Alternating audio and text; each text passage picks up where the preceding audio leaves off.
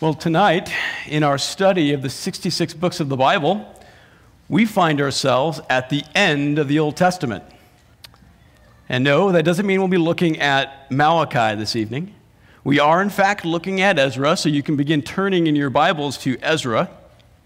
But as we come to Ezra, in more ways than one, we are, in fact, at the end of the Old Testament. Firstly, it's very probable that Ezra and Nehemiah were compiled as a single volume that were later separated. And certainly this has been the historic Jewish view. And in keeping with that understanding, much of our discussion tonight will be applicable to both Ezra and Nehemiah. But we'll save our full walkthrough of Nehemiah until next week. And at the time of the writing of Nehemiah, the Hebrew Bible would have still been a collection of scrolls. Nobody was carrying around their calfskin Hebrew Bible. Because of that, the order of the books of the Old Testament was less fixed. If we limit ourselves to just how the Jews viewed the arrangement of the scriptures, the order varied as to whether Ezra or Chronicles was the last book of the Old Testament. Our oldest complete Hebrew manuscript that has the entire Hebrew Bible actually has Ezra as the last book of the Bible that's from the 11th century. But I think a case can be actually made that the author of Ezra actually intended his book to be the direct sequel to Chronicles and the true end of the Old Testament. And if you have your Bible open already to Ezra, look down at the first 3 verses. We'll read them in a few minutes, but for now, just scan them. And if you're like me, you can probably look one page to the left, or flip a page, to the last 2 verses of 2 Chronicles 36, beginning in verse 22. And you'll notice that these verses are virtually identical. This is not a coincidence. The author intended for us to see the connection between Ezra and Chronicles. And specifically with Ezra continuing the story that Chronicles left off with. In fact, 2 Chronicles 36 is fairly critical to rightly understanding Ezra and Nehemiah. When Nehemiah is finally written, Judah's exile in Babylon is over, but so is the ministry of the Old Testament prophets. And Malachi was probably written prior to Nehemiah's second governorship, probably sometime around Nehemiah 13:6. And so the written record of Ezra and Nehemiah records the final written revelation from God until he was ready to send his son Jesus 400 years later. So Ezra truly is the end of the Old Testament. And this is helpful for the reader to understand because it underscores the importance of knowing the rest of the Old Testament to truly grasp the context of Ezra, especially the prophets. And because we haven't covered the prophets yet, we're going to spend some time looking at them this evening. And that might mean we might not get enough time to talk about your favorite passage in Ezra 7. But what I hope to accomplish the next 2 weeks is to help you connect the books of Ezra and Nehemiah to the rest of the Old Testament. So for the next time that you come to Ezra in your reading plan, you might read it with a little bit of a broader view. So to help us do that, let's look for a second time at 2 Chronicles 36. You should still be nearby. And this time, let's start reading in verse 19. Then they burned the house of God and tore down the wall of Jerusalem and burned all its palaces with fire and destroyed all its valuable articles. And those who had escaped from the sword he took away into exile to Babylon. And they were slaves to him and to his sons until the rule of the kingdom of Persia. And in this passage, we see at least 3 key events that are highlighted. It is the exile of the people, destruction of the temple, and the destruction of the wall around Jerusalem. And in Ezra and Nehemiah, we see the return of the people, the rebuilding of the temple, and the rebuilding of that wall. So on one level, Ezra and Nehemiah can be seen as a reversal of the situation at the end of Chronicles. Not in all respects. So with that, we'll go ahead and put the purpose statement for the book of Ezra up on the screen. And it is that God demonstrates his faithfulness to his promises by sovereignly orchestrating his people's return to the land to rebuild the temple in fulfillment of his promises. And I've got a few passages up on the screen for us, and we'll turn to them in a little bit. And I'm going to leave that up for a second if you're taking notes. But after that, we'll look at the outline of Ezra. And actually, what I have is a joint outline that covering both Ezra and Nehemiah, and we'll just do Ezra tonight. But you can see the first section of Ezra is going to be the first return under Sheshbazzar and Zerubbabel. The return out of exile came in 3 different phases. Zerubbabel, and then under Ezra, and then under Nehemiah. So in the first section, Ezra 1 through 6, we see the first return under Sheshbazzar and Zerubbabel. And then in Ezra 7 through 10, we're going to see the second return under Ezra. Finally, in Nehemiah 1 through 7, we'll see the third return under Nehemiah. That's also when the wall was rebuilt. And then in Nehemiah 8 through 13, we'll be looking at some additional reforms put in place by Ezra and Nehemiah. So broadly, that's just going to structure us. But with that, we want to turn back to 2 Chronicles 36 again, for the third and final time. But this time, start reading in verse 14. Furthermore, all the leaders of the priests and the people were very unfaithful, following all the abominations of the nations. And they defiled the house of Yahweh, which he had set apart as holy in Jerusalem. And Yahweh, the God of their fathers, sent word to them again and again by the hand of his messengers, because he had compassion on his people and on his habitation. But they continually mocked the messengers of God, despised his words, and scoffed at his prophets, until the wrath of Yahweh arose against his people, until there was no remedy. By drawing our attention to 2 Chronicles 36, the author forces his readers to first call to mind the reason for the exile. And we shouldn't think about the return without thinking about why the exile happened. And as Ezra's readers read these words while back in the land again, will they be faithful? Will they treat Yahweh as holy? Will they obey his commands to the prophets, or will they instead live like the nations around them, loving the world and the things in the world? When we read Ezra, we should be asking ourselves these same questions. Do I love the world, or do I love Christ? So we'll go ahead and advance to the next slide. We're going to go to the first section, chapters 1 through 6 of Ezra. And here we'll see that the Lord actually returns his people by his sovereignty. In chapter 1, we'll find Cyrus's proclamation that the people should return and rebuild the temple, which is itself a fulfillment of Isaiah's prophecy in Isaiah 44:28, where Isaiah prophesied that Cyrus, by name, 150 to 200 years before he came, would actually come to subdue the nations and order the rebuilding of the temple in Jerusalem. God is in control of history. But before sending the exiles on their way, Cyrus returns the temple articles taken by Nebuchadnezzar, and he gives them to Sheshbazzar, the governor of Judah, who would serve as their first governor, who would later be succeeded by Zerubbabel. Ezra draws our attention to Chronicles, and then to Isaiah by the mention of Cyrus, and then to another prophet. And let's read verse 1 together. Now, in the first year of Cyrus, king of Persia, in order to complete the word of Yahweh from the mouth of Jeremiah, Yahweh stirred up the spirit of Cyrus, king of Persia.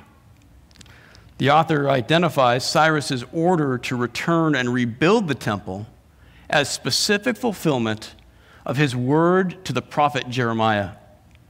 Now, if you remember Deuteronomy 30, or Solomon's prayer in 1 Kings 7, you are already expecting a return of Israel to the land.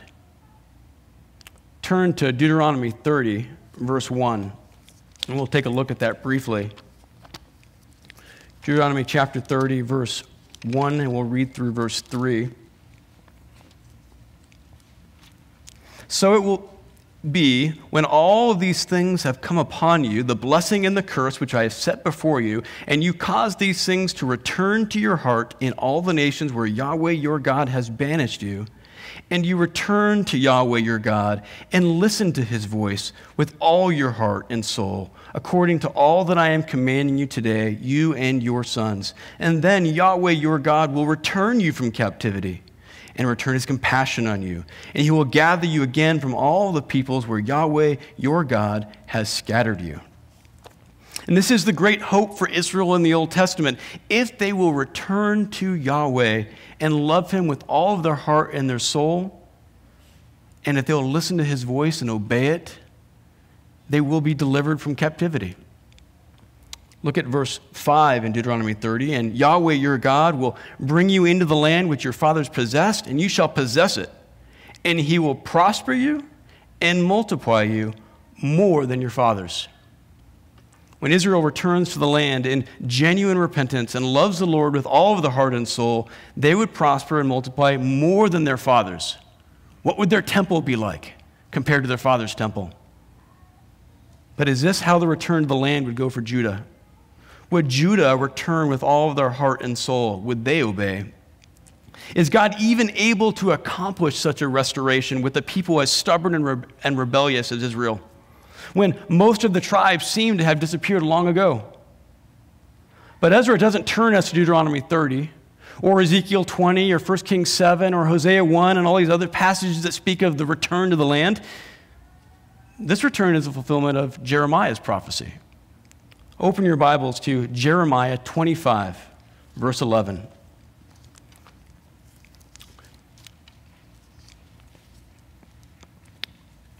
This whole land will be a waste place and an object of horror, and these nations will serve the king of Babylon 70 years.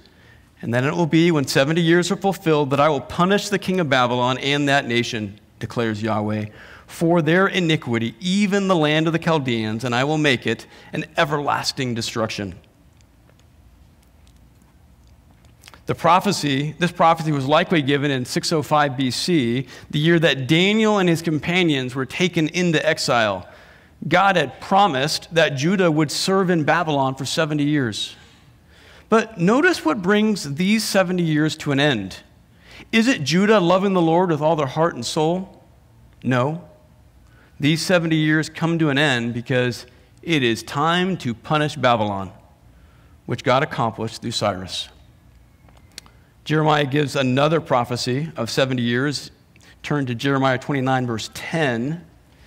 For thus says Yahweh, when 70 years have been fulfilled for Babylon, I will visit you and establish my good word to you to return you to this place.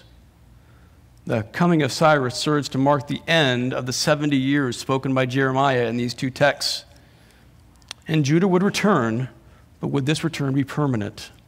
Would they walk in faithfulness upon their return? Turn back to the book of Ezra, and we'll glance at chapter 2. Try to keep moving quickly. Chapter 2 contains details of approximately 50,000 exiles who returned in the first wave, including Zerubbabel. And Zerubbabel, you'll note, is actually in the line of David and in the line of Jesus. And we also see a focus here in this chapter 2 on Jeshua, the high priest, and the importance of having legitimate Levites with verifiable genealogies to ensure that the priesthood reserved for only those who God specified. And priests would certainly be needed with a renewed temple. So Zerubbabel, the Davidic heir, is visible and he's present, but spoiler alert, he won't sit on a throne. Judah doesn't yet have their king. In chapter 3, In verses 1 through 7, after arriving in Judah and occupying the cities surrounding Jerusalem, apparently Jerusalem wasn't yet inhabited, Jeshua and Zerubbabel gather the people together in Jerusalem. They build an altar, and they offer burnt sacrifices in obedience to the law of Moses. But notice in chapter 3, verse 3, the people were terrified because of the peoples of the lands, a strong foreshadowing of things to come. In verse 6, they reinstate Jewish feasts, and the foundation of the temple had not been laid. In verses 8 through 13, we enter we actually see Zerubbabel and Jeshua commence the work of rebuilding the temple, specifically of laying the foundation of the temple. And the people celebrate. The priests are trumpeting. The sons of Asaph are cymbaling, if that's a word. And they are worshiping as David had commanded. But not everyone is worshiping the same way. And not everybody is celebrating. Let's begin in chapter 3, verse 11. And they sang, praising and giving thanks to Yahweh, saying, "For he is good, for his loving kindness endures forever upon Israel." And all the people shouted with a great shout when they praised Yahweh, because the foundation of the house of Yahweh was laid. Yet many of the priests and Levites and heads of fathers' households, the old men who had seen the first house of Yahweh, were weeping with a loud voice when the foundation of this house was laid before their eyes. While the younger generation rejoiced, the older men who had seen Solomon's temple, who would have been probably part of the last deportation 50 years earlier in 586 BC, these men were weeping. And they could tell just by looking at the foundation alone that this temple wouldn't measure up to Solomon's.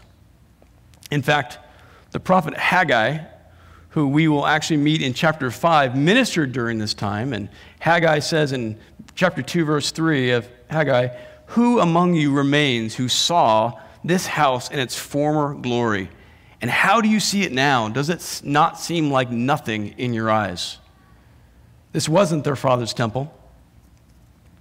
But were these old, weepy men just too preoccupied with the good old days?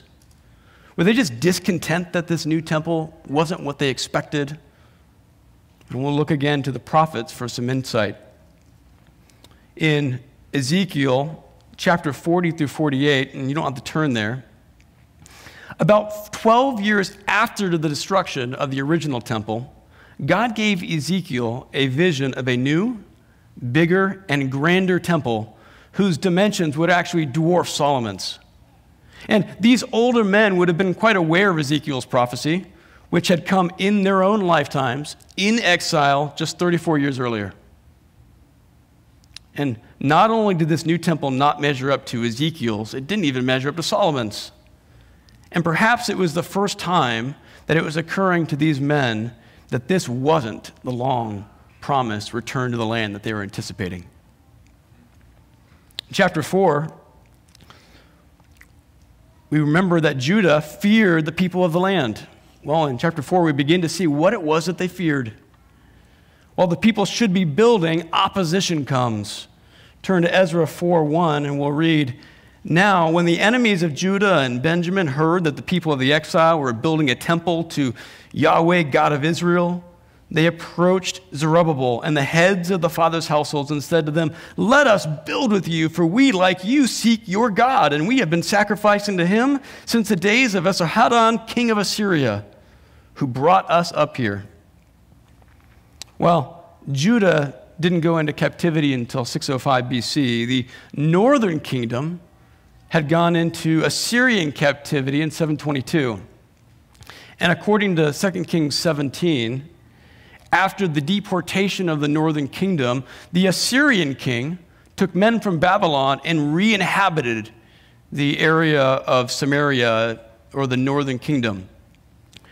And in an attempt to appease the god of the land, a misguided attempt, they adopted the syncretistic worship practices that were in place in the northern tribe before them. And it appears that they probably intermarried with whatever Israelites were left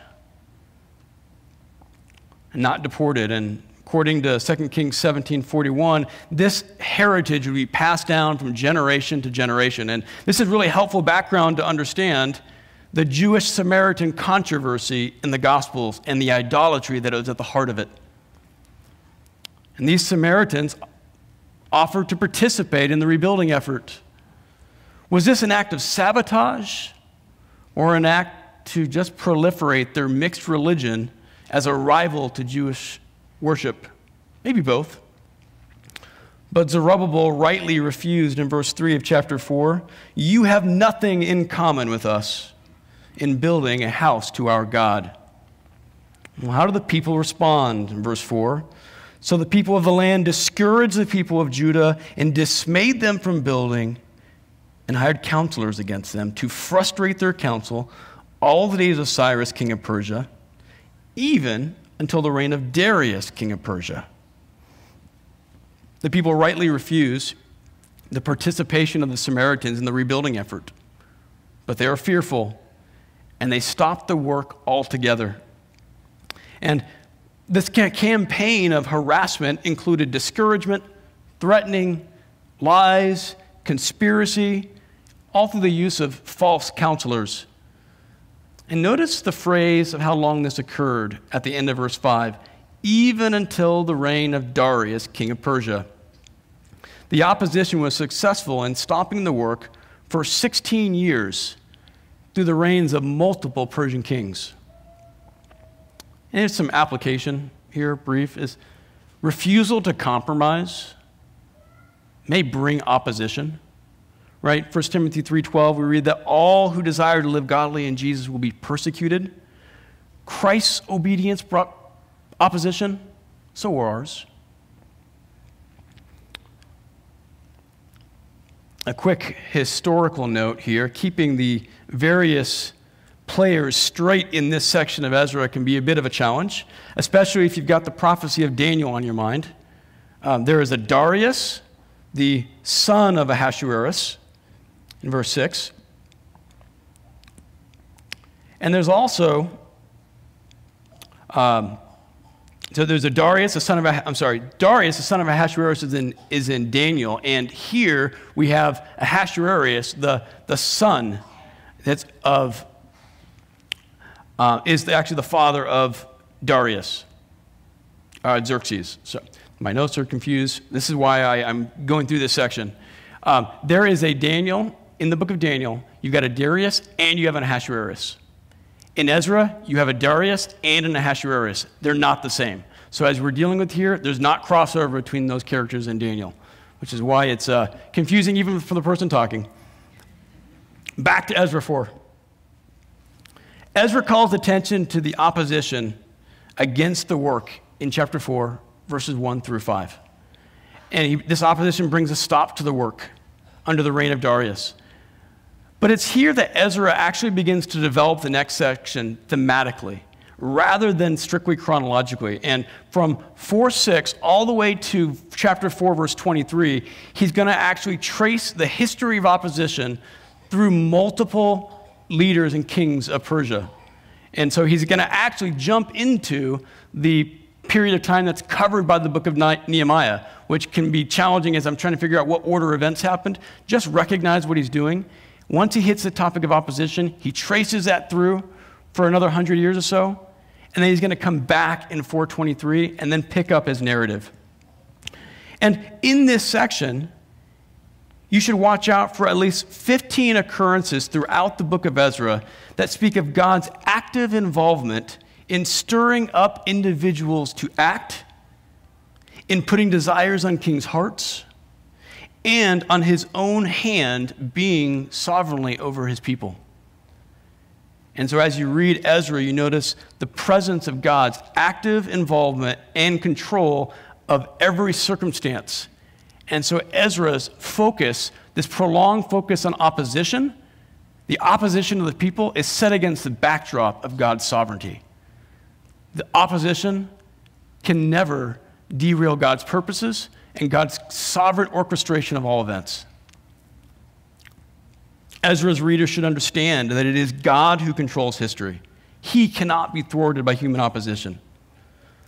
But before Ezra returns to the narrative in the temple rebuilding, there's an important passage for us to look at, chapter 4, verse 21.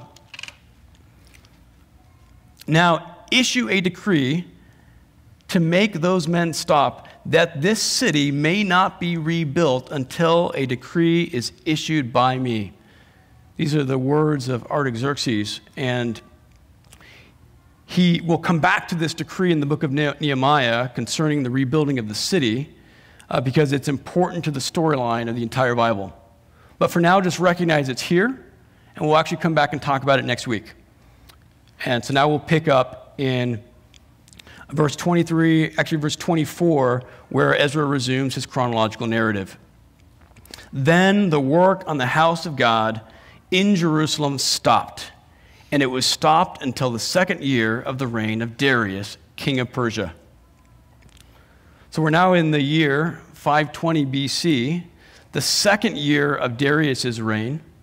And we mentioned there's been a 16-year pause in the temple building because of this intense opposition. And in chapter 5, we'll notice in verse 1, and the prophets Haggai the prophet and Zechariah the son of Iddo prophesied to the Jews who were in Judah and Jerusalem in the name of the God of Israel who was over them. And then Zerubbabel, the son of Shealtiel, and Jeshua, the son of Jozadak, arose and began to rebuild the house of God, which is in Jerusalem. And the prophets of God were with them, supporting them.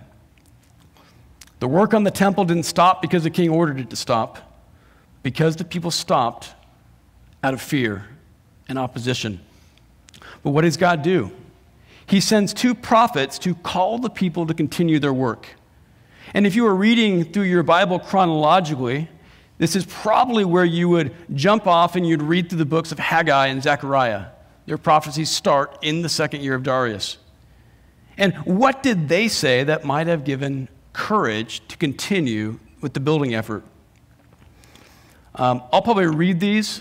If you want to try to follow along, you can, but we're going to take a quick dive into Haggai and Zechariah and think, how might this have been encouraging to those who were fearing opposition and needed to rebuild the temple? Haggai 1, verses 4 through 5.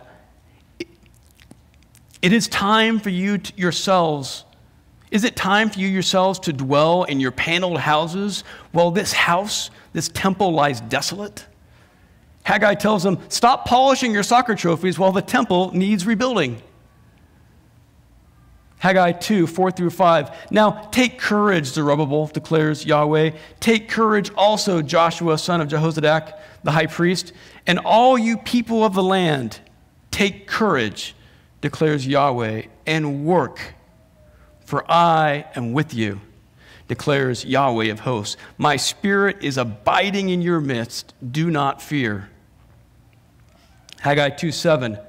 I will shake all the nations, and they will come with the wealth of all nations, and I will fill this house with glory, says Yahweh of hosts. And verse 9, the latter glory of this house will be greater than the former, says Yahweh of hosts, and in this place I will give peace. God is with us? He's still dwelling in our midst, even without a temple? That would have been encouraging.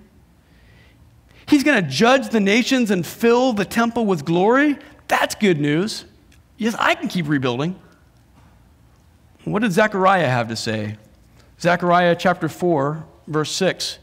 This is the word of Yahweh to Zerubbabel, saying, not by might nor by power, but by my spirit, says Yahweh of hosts. Skipping to verse 9. The hands of Zerubbabel have laid the foundation of this house, and his hands will finish it. Then you will know that Yahweh of hosts has sent me to you. Zechariah promises them that Zerubbabel will succeed by the Spirit of God, and God promises that this work will succeed. That should instill confidence. We've got a guarantee of success. Zechariah chapter 6, verse 12. Then you will say to him, thus says Yahweh of hosts, behold, a man whose name is Branch and he will branch out from where he is, and he will build the temple of Yahweh.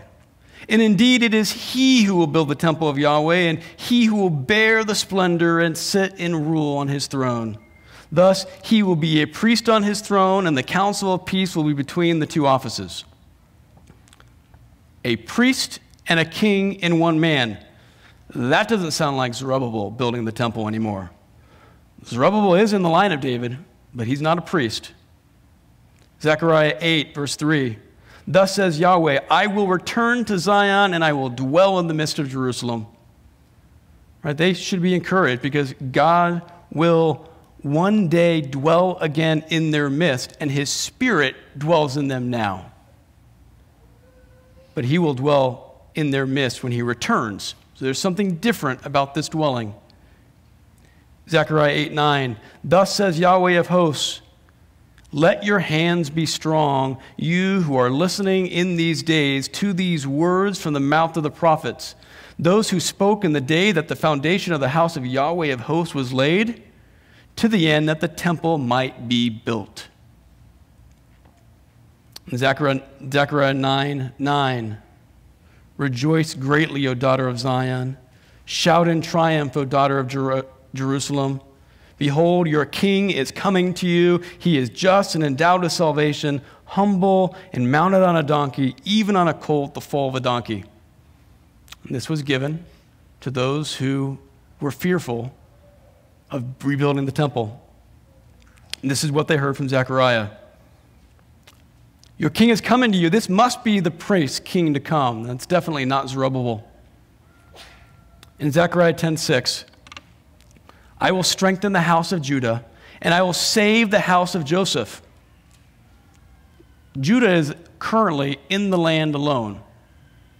Some from the tribe of Benjamin, some Levites, some mixed in, but Judah is missing its fellow tribes. Yet Zechariah says that I will save the house of Joseph, right? Or Ephraim, typically known as the largest tribe.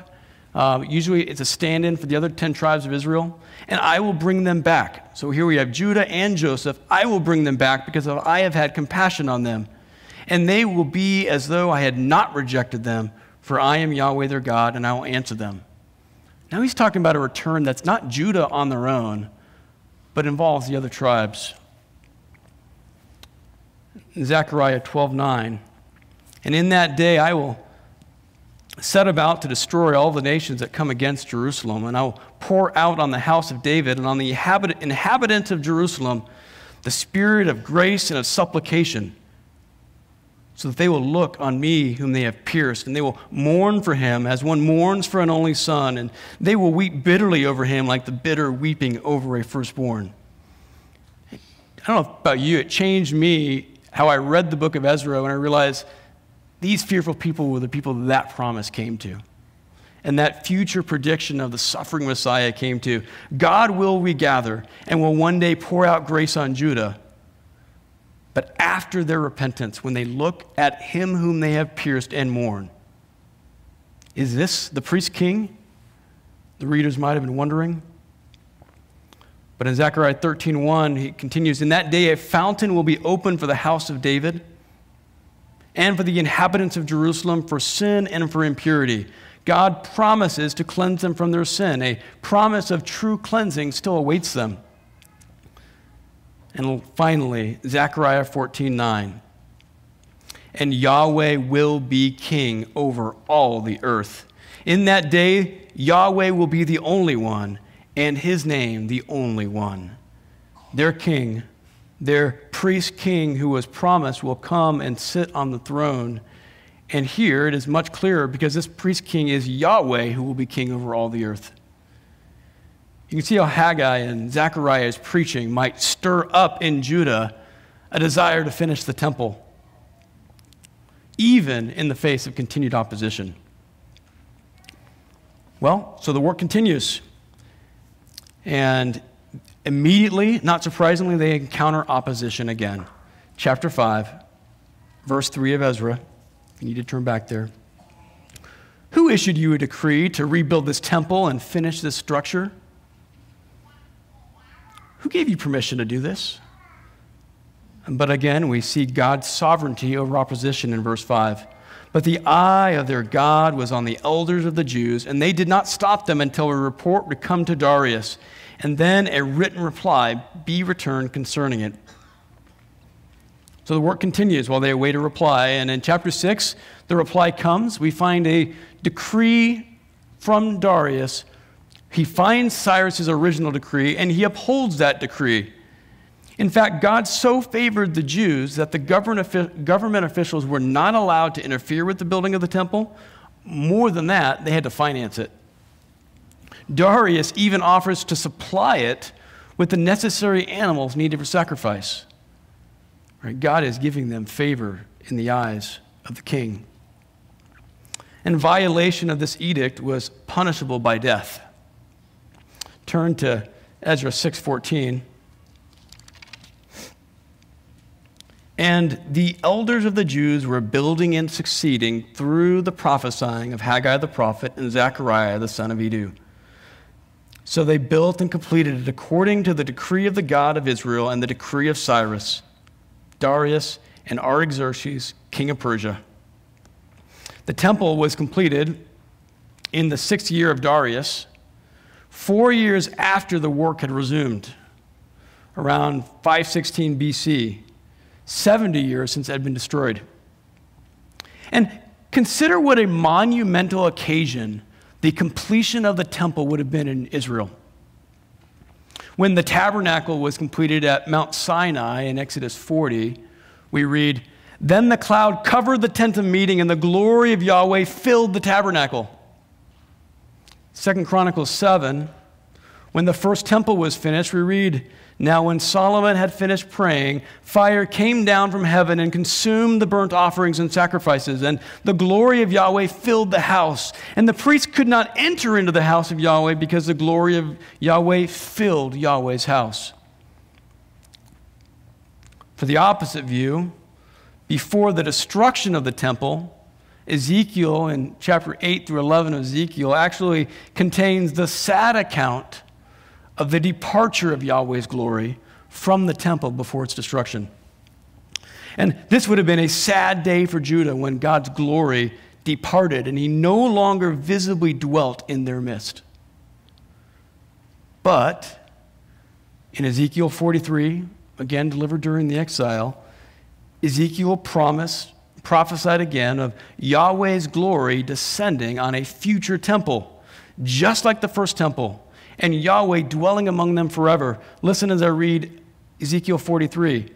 Speaking of that future temple, "And the glory of Yahweh came into the house by way of the gate facing toward the east, and the Spirit lifted me up and brought me into the inner court, and behold, the glory of Yahweh filled the house." And then down to verse 9. "Now let them put away their harlotry and the corpses of their kings far from me, and I will dwell among them forever."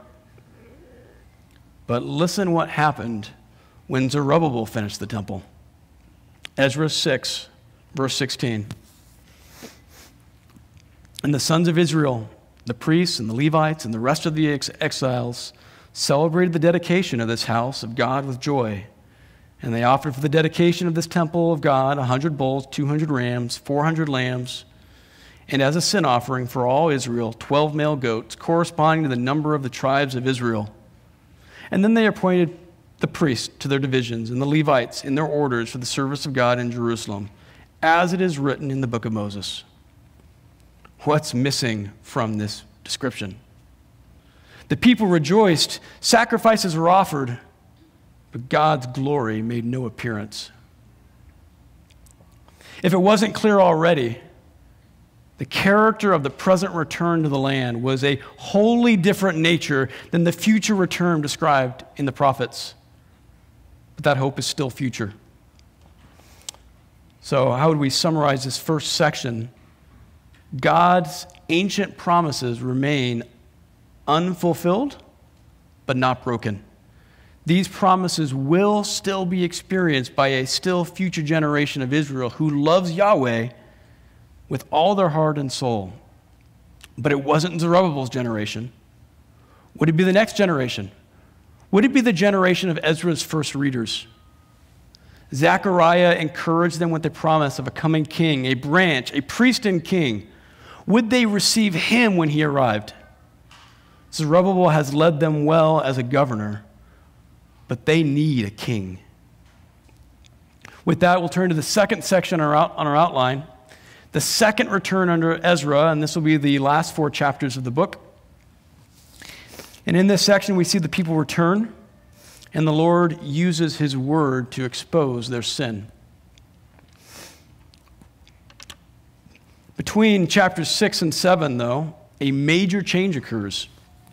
Chapter 6 ended in approximately 516 BC with the rebuilding of the temple under Zerubbabel, and that was during the reign of Darius. And now we fast forward nearly 60 years to the reign of his grandson, Artaxerxes. His father was Xerxes, also known as Ahasuerus. There's that other Ahasuerus, who you know from the book of Esther as the one who would marry Esther. He was the one who was king over Persia. But we skip right over him, and we jump into, fast forward being 60 years to the reign of Artaxerxes.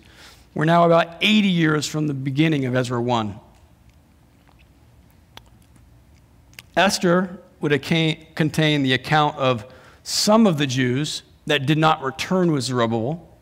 And when we get to Esther, it's helpful to consider that Artaxerxes, being the stepson of Queen Esther, and in Esther, what we'll read about in 2 weeks is how God used Esther and Mordecai to bring about a favorable attitude in Xerxes towards the Jews, which had to have an effect upon his son, Ahasuerus, or Artaxerxes. And in turn, this would have had a positive impact through Artaxerxes on multiple generations of Jews living in both Judah and Persia. So it's easy to look at Esther as self-contained, but it was affecting things going on in other parts of the world. Well, let's read after we skip over a 58-year gap between chapter 6 and 7. Let's start in verse 1 of chapter 7. Now after these things, in the reign of Artaxerxes, king of Persia, there went up Ezra, son of Sariah, son of Azariah, son of Hilkiah, son of Shalem, son of Zadok, son of Ahitub, son of Amariah, son of Azariah, son of Merioth, son of Zerahiah, son of Uzi, son of Buki, son of Abishai, son of Phinehas, son of Eleazar, son of Aaron, the chief priest. Notice Ezra was a priest. And verse 6, this Ezra went up from Babylon, and he was a scribe skilled in the law of Moses, which Yahweh, the God of Israel, had given. And the king granted him all that he requested because the hand of Yahweh his God was upon him. No, not only was he a priest, he was a scribe. And as a scribe upon whom God gave favor with the king. God is in fact sovereign over history. Skip to verse 8. He came to Jerusalem in the 5th month, which was in the 7th year of the king. And for on the 1st month he began to go up from Babylon. And on the 1st of the 5th month he came to Jerusalem, because the good hand of his God was upon him. And if for Ezra had set his heart to study the law of Yahweh and to practice it and to teach his statute and judgment in Israel. So God gives favor to Ezra, a priest and a scribe, a man dedicated to God's word, and he isn't just interested in God's word for intellectual curiosity, but he is a man dedicated to practicing it, to doing it, to obeying God's commands, and then in teaching it to others. And as we read in Ezra 7:6, the king granted him all that he requested because the hand of Yahweh his God was upon him. And as we read through chapters 7 and 8, we learn more about what Ezra's request must have included based on what the king actually provides and what Ezra prays about. And Artaxerxes agrees to send Ezra with silver and gold to Jerusalem, and he authorizes further financing for the needs of the temple from the royal treasury. Let's jump ahead to Ezra 7, verse 23.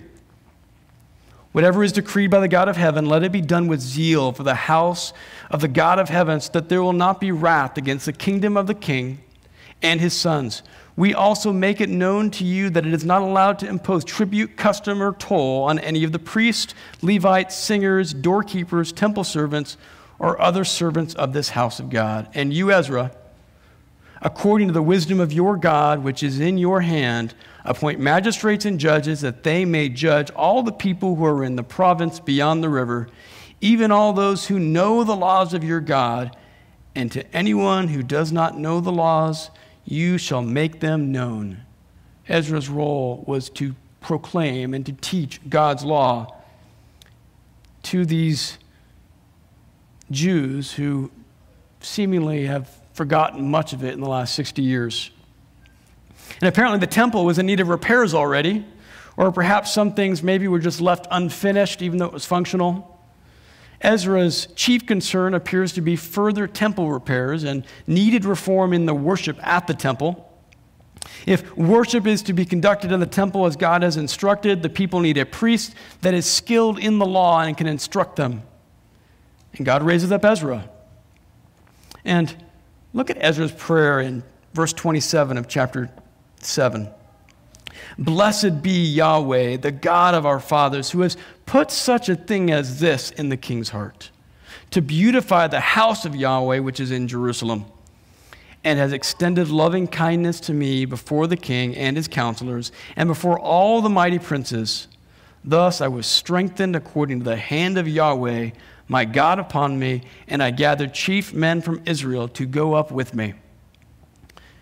And so here we have the preparations for the second return to Israel. And it's worth noting from 728 on until the end of chapter 9, the author begins to write in the first person, giving evidence that Ezra is likely, again, the one that's writing here.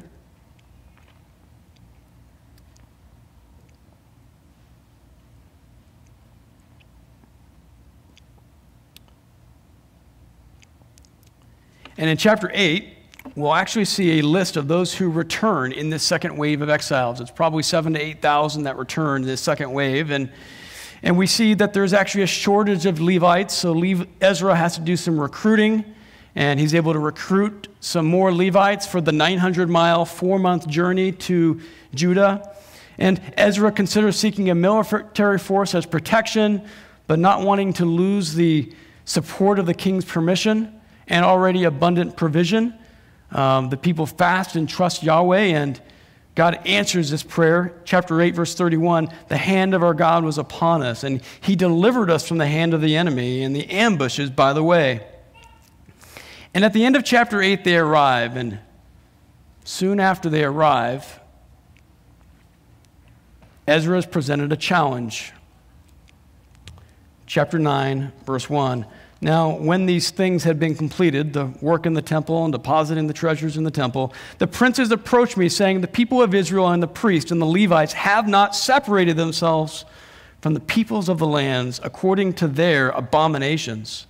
Those are the Canaanites, the Hittites, the Perizzites, the Jebusites, the Ammonites, the Moabites, the Egyptians, and the Amorites. For they have taken some of their daughters as wives for themselves and for their sons, so that the holy seed has intermingled with the peoples of the lands. Indeed, the hands of the princes and the officials have been foremost in this unfaithfulness. What did the law say about intermarriage with the nations? Well, you can write down Exodus 34, 12 through 16. But I'll read from Deuteronomy 7, verses 1 through 4. And when Yahweh your God brings you into the land where you are entering to possess it, and he clears away many nations before you, the Hittites and the Girgashites and the Amorites and the Canaanites and the Perizzites and the Hivites and the Jebusites, 7 nations more prosperous, more numerous and stronger than you. And when Yahweh your God gives them over before you and you strike them down, then you shall devote them to destruction. You shall cut no covenant with them. You shall show no favor to them. Further, you shall not intermarry with them. You shall not give your daughters to their sons, nor shall you take their daughters for your sons, for they will turn your sons away from following me, and they will serve other gods. And then the anger of Yahweh will be kindled against you, and he will quickly destroy you. The intermarriage of these returning exiles threatened their continual presence in the land. And God had given clear commands against covenanting with the nations and especially intermarrying with them. Why? Because they will turn your sons away from following me. Intermarrying with those who serve other gods will not help you serve Yahweh. In fact, they will draw you away from Yahweh. And this has been the history of the Jewish people all the way back to the wilderness generation, when Israel played the harlot with the women of Peor in Numbers.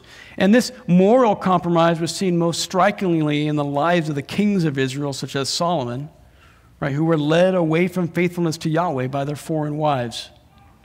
But now Judah, back in the land, surrounded by their old neighbors, can't resist chasing after the nations again.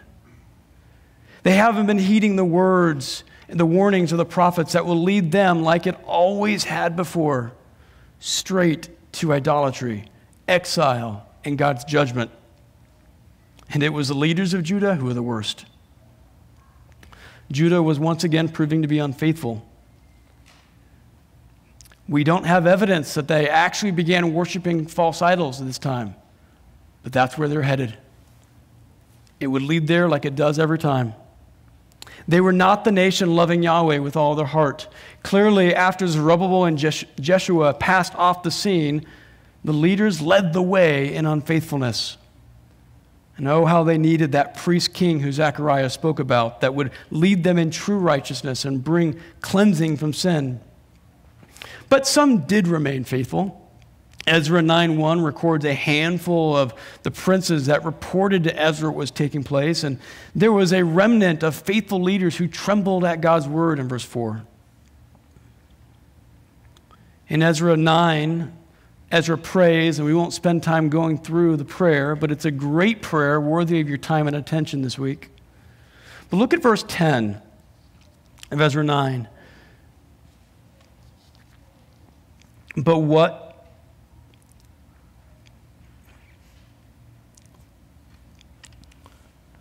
can we say after this? For we have forsaken your commandments, which you commanded by the hand of your slaves, the prophets. And he goes on to quote Deuteronomy 7:3, which I just read. And Ezra recognized that even now, Ezra was receiving far more than they deserved. Read Ezra 9, verse 13. After all that has come upon us for our evil deeds and our great guilt, since you, our God, have requited us less than our iniquities deserve and have given us an escaped remnant as this, so we again break your commandments and intermarry with the peoples who commit these abominations? Would you not be angry with us to the point of destruction until there is no remnant, nor any who escape? O Yahweh, the God of Israel, you are righteous, for we have been left an escaped remnant.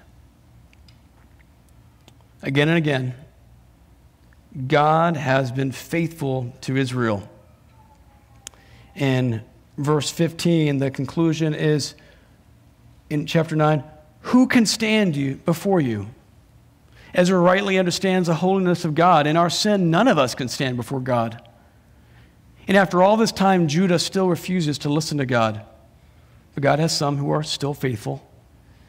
And God still hasn't forsaken his promise. But by the end of Ezra 9, it seems Judah is seemingly bent on abandoning their religious identity through returning to the sin of their fathers. Let's talk about intermarriage here for a minute. Ezra 9:14 addresses intermarrying those who commit abominations and entering into covenant with those who didn't embrace Yahweh. Right? This would lead the Israelites away from faithful devotion to Yahweh. And what is at stake with intermarriage to the people of the land? It is the worship of Yahweh. Because the religious identities of the peoples were so tied up with where they were from, it can kind of be difficult to distinguish what's at stake. But the core issue is not about racial intermarriage, but religious intermarriage. Right? This is evident in the fact that God actually provides a means in the Old Testament for Gentiles to attach themselves to the people of God, to put their faith in Yahweh and become part of the people of God. You can actually see that in Exodus 12, 48 to 49, Numbers 15, 15 to 16, and Isaiah 53, 3 through 8. That might be 43. I'll have to check on that reference. Notably, Rahab was a Canaanite. Ruth was a Moabite. Bathsheba, maybe a Hittite. Her husband was. And yet all three of these nations were listed in Ezra 9:1. And yet all three were part of God's people who were in the line of the Messiah.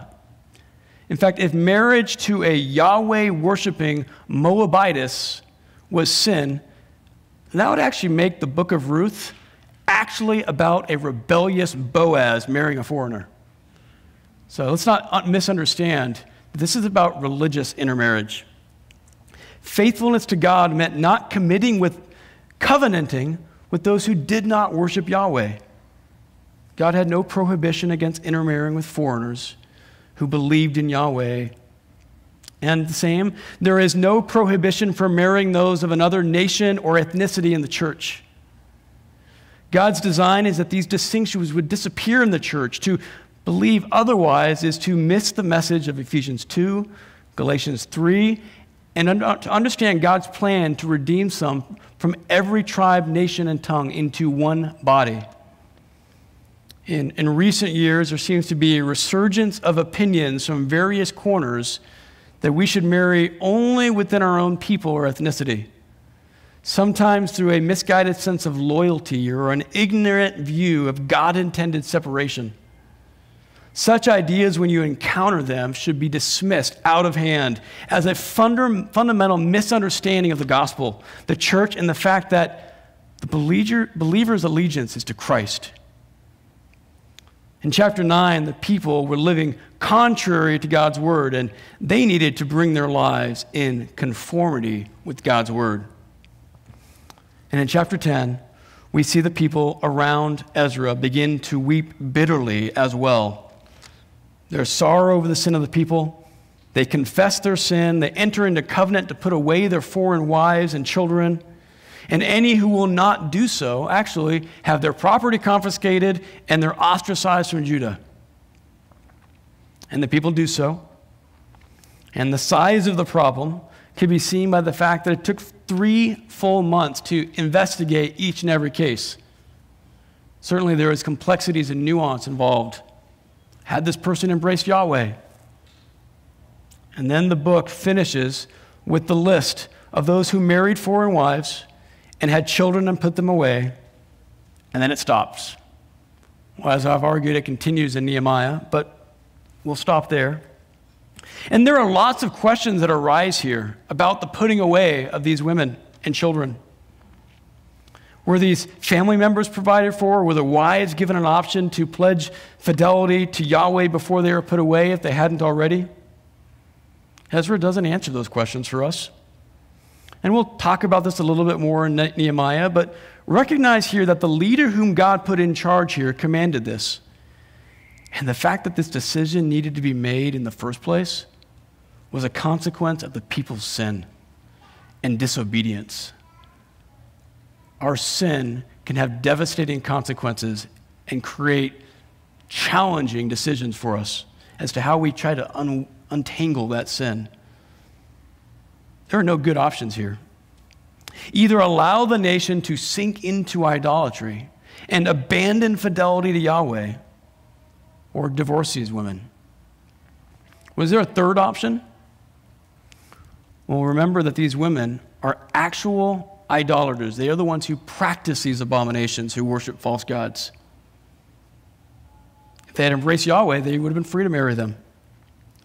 But they had, in fact, married into the Jewish community and were now under the authority of the Jewish people, including its laws and including the Mosaic law. And what does Mosaic law say should be done with anyone in the land of Israel who serves a false god? Well, you can look at Exodus 22:20 later, but they were to be put to death.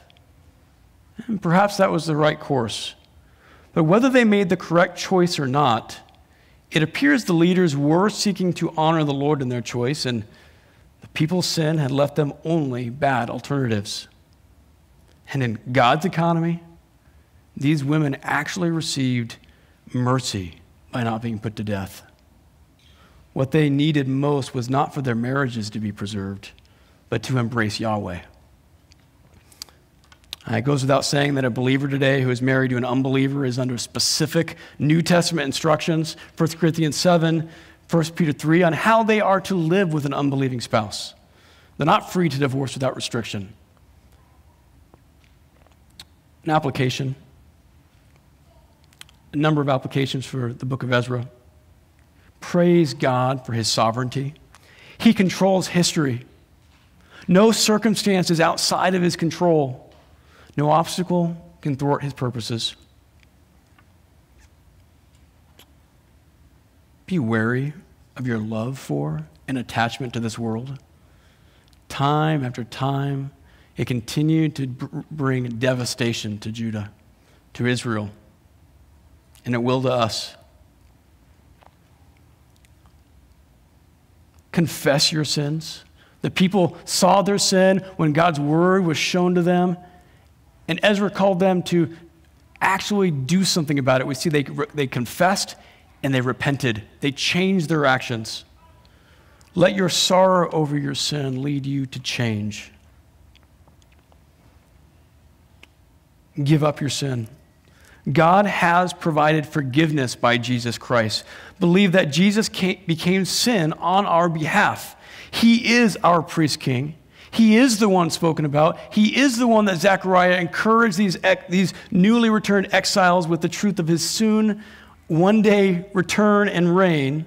Long for that day and live in light of that day. Even though our current experience might just be a faint glimpse of the future realities of that kingdom, may that kingdom be a motivation to serve him where we find ourselves today, just as it was intended to be a motivation for those first hearers. We see Ezra's example to study, obey, and teach God's word. Prioritize God's word in your own life. And we didn't spend much time in the prayer, but God, we see in the book of Ezra that God hears the prayers of his people, and he uses them to accomplish his good purposes. We read in Ezra that in their prayer and in their fasting and their supplication, they prayed to God and he heard their entreaty and he kept them safe on the way to Judah from Babylon. God hears our prayers. Finally, a word to those perhaps dating, perhaps engaged, perhaps thinking about it. God, in his providence, puts people into marriages with unbelievers. But we don't walk into those intentionally and bind ourselves to an enemy of Christ. If you are looking and contemplating that, end it today.